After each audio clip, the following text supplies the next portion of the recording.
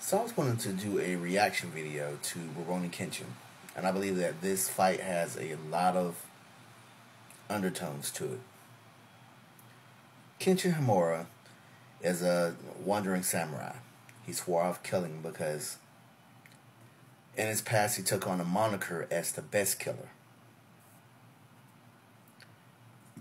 And Saito, he still holds the weight of a killer, but he's in his official capacity as a police officer. He wants to lure Himura out because he thinks that he would be a good match for Shishio.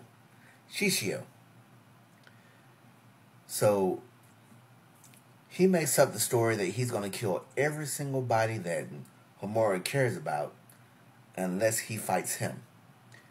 This way he can go in and test whether or not Himura holds that killer instinct that is needed to go in and take down Shishio.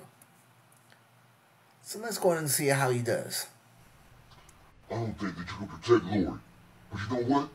I'll fight for her. My bad, wrong show. Alrighty, he counters. Oh! So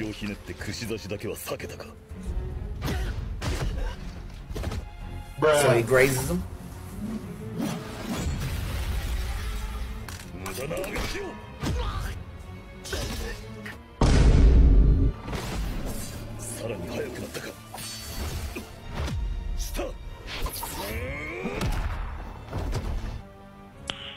Nice. So each time that he gets put down, he's getting a little bit stronger.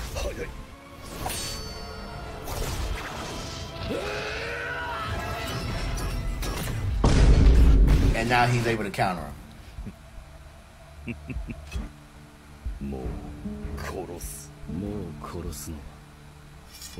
This kind of brings out both their killer instincts. Keep in mind, I think he got embarrassed a little bit.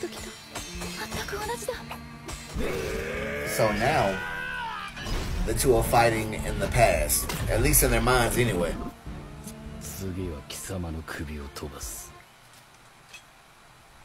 Oh.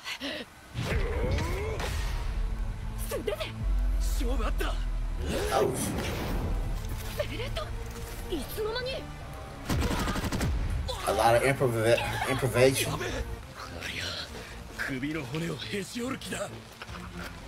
Alright, so life of a samurai, you really gotta go ahead and fight using whatever type of things that is on hand. So these guys are improvising using the tools that's on them. You're just trying to go and strangle him with his coat. He used his belt in order to go and counter his strikes.